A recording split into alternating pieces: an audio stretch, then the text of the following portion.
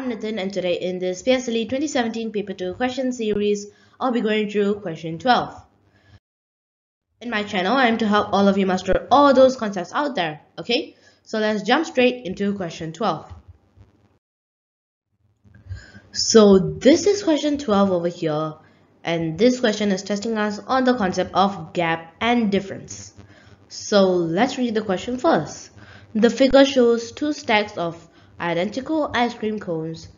There are 3 cones in the shorter stack and 9 cones in the longer one. The length of the shorter stack is 14 cm and the length of the longer stack is 26 cm. So they are telling us that Ali wants to pack the ice cream cones as a single stack into a box half meter long. What is the most number of cones that he can pack into the box? Okay.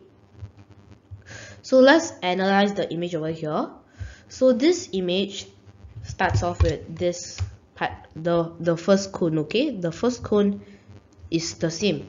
But then the rest, the first cone disappears, right? And then we are left with this part only. Okay? So I'm analyzing the image, okay? So you are only left with this part. Okay, and then the same thing for this. Okay, applies to all. So let me just quickly do it.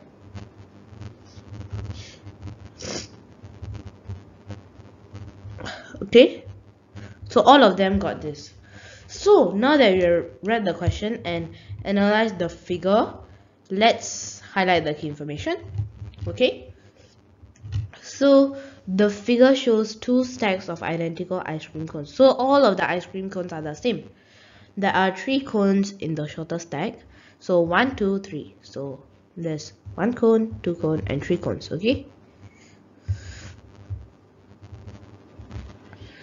So next, and there are 9 cones in the longer one. So there's 9 cones in the longer one.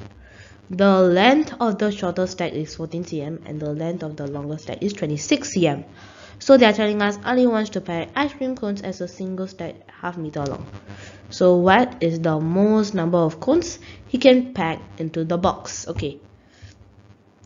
So this is the question, then the key information. So now let's move on to solving the question. So the question over here, right? Over here we need to find all of these small areas because it is really hard for us to find the first cone, right? Because we don't have as much as information. So first I'm just going to play around with the information I have. So most of you would just anyhow do 26 cm minus 14 cm, right? But after this you don't understand what to do.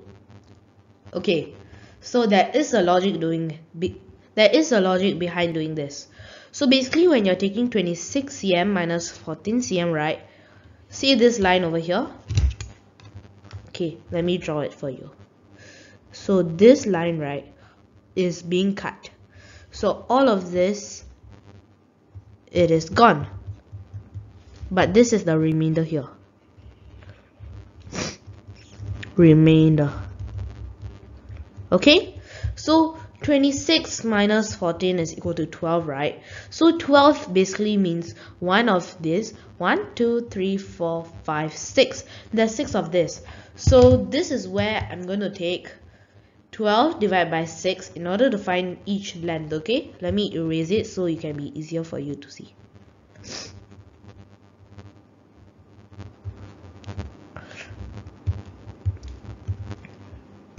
So in order to find each line, I'm going to take 12 divided by 6 of these.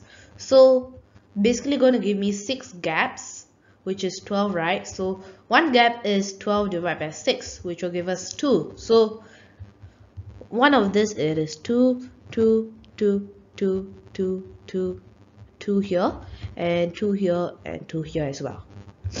Okay, let me erase the shaded area. Now it can be easier for you to see. Okay, so I hope you understand that. So one gap, it is 2. Okay, so now is the part where we find the first cone. Okay, the first cone is really hard to find. The first cone is really hard to find at the start, but not now, because Now we got the information over here. So in order to find the first cone, we could either take 26 minus 2, 2, 2, 2, 2, 2, all of these 2. So 26 minus 2 times 1, 2, 3, 4, 5, 6, 7, 8. So there's 8 cones over here, right? Minus the first cone. So there's 8 cones over here. So it's either we take 26 minus 2 times 8, which is 10 cm, or we take 14 minus 2 times 2 cones over here. Okay? Which will still give us 10 cm. So the first cone, it is 10 cm. Okay, so the first cone over here, let me draw it again. The first cone over here, it is 10 cm each. Okay, so now it will be easier for you to visualize. So the first cone is always going to be 10 cm, right? So in the box, the first cone is 10 cm, the rest all is 2 cm. So what is half a meter? It's not in cm, right? So if we make it into cm, it will be easier for us to solve it. So a meter is 100 cm, right? So 100 cm, what is half of 100 cm? It is basically 50 cm. Okay, so half a meter is equal to 50 cm. Okay, so in order to find the rest of the cones instead of the first cone is always constant, which is 10 cm, right? So the first cone is 10 cm, the rest is all 2 cm, right? So there's only one first cone, the rest is all the same, and half of it will disappear. That is why it is 2. So I'm going to take 50 cm minus 10 because I'm going to take out the first cone, so I can find the rest of the 2 cms. Okay, so it will give me 40 cm. So I can take 40 divided by 2. So it will give me 20 cones are inside the first cone. So 20 cones, right? So there's 20 cones. So I have to add back the first cone, right? So 20 plus 1, which will give me 21. So 21 is the answer for this question. Question 12, gap and difference. Okay? So I hope you understand my explanation for this question. And thank you and bye-bye. I'll see you in my next video. Bye!